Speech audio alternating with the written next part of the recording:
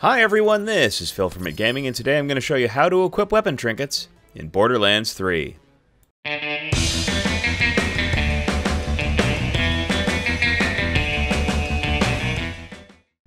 Weapon trinkets are a new kind of cosmetic item that can be applied to weapons in Borderlands 3. You can find them in lots of different ways, as quest rewards, or as you can see here, as a reward from slot machines.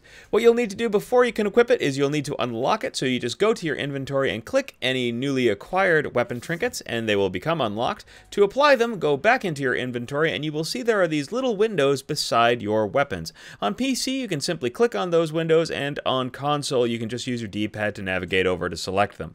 Once you select them, you'll see on the right side of the screen are all of your unlocked trinkets. Simply select them at this point and they will apply to the individual weapon. You can have different weapon trinkets on different weapons, and to see them, all you do is you equip your weapon and you'll see it dangling right at the side of the weapon there. And that's all there is to it.